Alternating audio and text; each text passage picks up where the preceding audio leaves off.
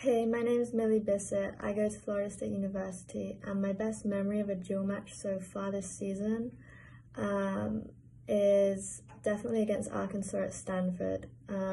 Singles went on first that day because there was rain delays, and it was tight all the way through the singles, and we lost 7-6 in the third in our last match.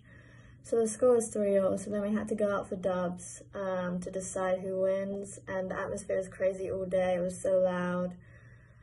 It was a very competitive match, and then to get the clinch with my partner for the team, it was a great feeling, and it was my first ever clinch, so yeah, it was really, really special.